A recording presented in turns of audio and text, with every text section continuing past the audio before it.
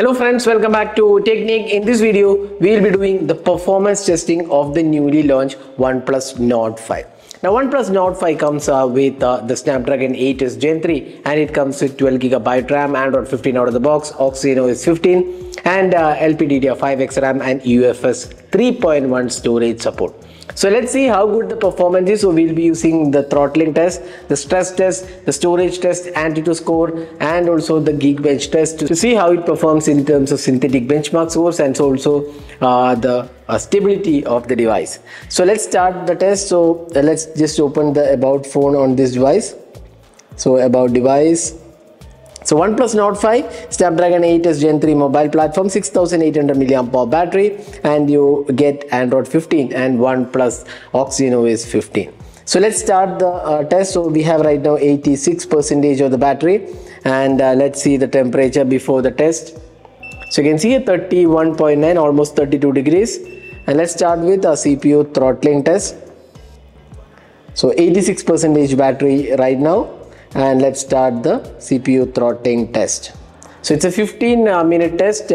Let's see how good the experience is on this device and how good the stability is.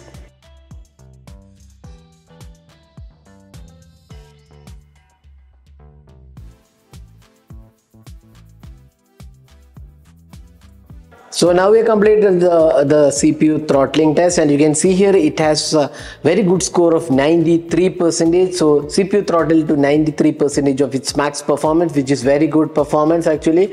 And the battery drain was from 86% to 81%. That means around 5% drop in terms of battery. And let's see the temperature. So it's from 31 degrees it has come up to 37 degrees, so just 5-6 degrees increase. So that's pretty good actually. So no major issues faced with the device in terms of throttling test. So you can see here CPU throttling test was pretty good. The max gives was 297 while the minimum was 265 and the average was 284. So 93% of its max performance is the throttling value, which is pretty good. Next, let's go to the stress test, which is a 20 loop test, and let's see how good the stability is. So the next test is the 3D Mark Wildlife Extreme stress test. So we'll just open that. And you can see here the Wildlife Extreme stress test is a 20-minute test that shows how a device performs under longer periods of heavy load. So it will show the stability of the device under extreme load. So 20-minute test. And let's see the battery right now, 80% battery. And let's see the temperature. So 32 degrees. So we are back to the normal temperature, 32 degrees.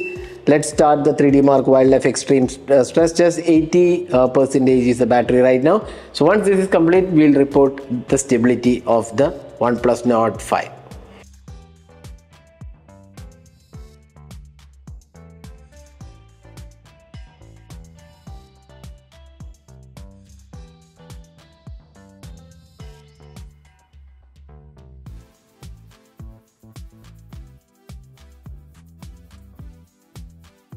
So now we have completed the Wildlife Extreme stress test, and you can see the stability score 88.8%, and the battery drain is from 80% to 69%. That means 11% drop in the 20-minute Wildlife Extreme stress test. So the stability score is pretty good. The best loop score is 3192 and the lowest loop score is 2834. Now you can also see the temperature.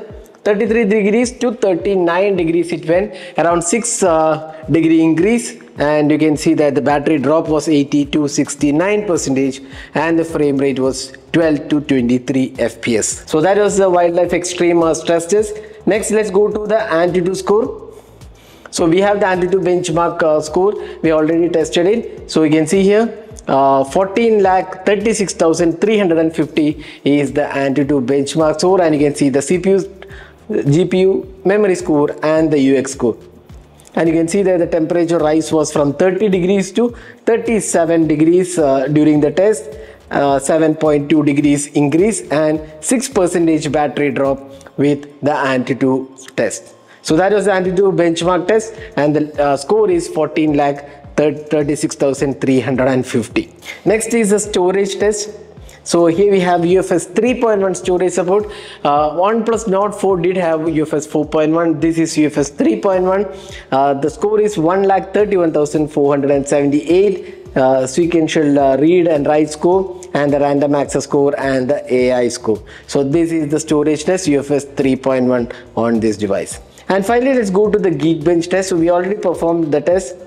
So here we have single core score 2002 is the single core score, and the multi-core score is 5004, which is pretty good for the Snapdragon 8s Gen 3 processor. So overall, I would say the stability of the device with respect to CPU throttling test, the stress test was quite good, and it was stable. The temperature rise was also controlled very well with the vapor chamber cooling, and looks pretty good in terms of performance. So that was the CPU throttling test, the Geekbench, the AnTuTu score, and also the stress test of the OnePlus Nord 5. So hope you enjoyed watching this video. Do hit that like button and also hit that subscribe button for more videos. Thanks for watching. Hope to see you in our next video. Have a great day.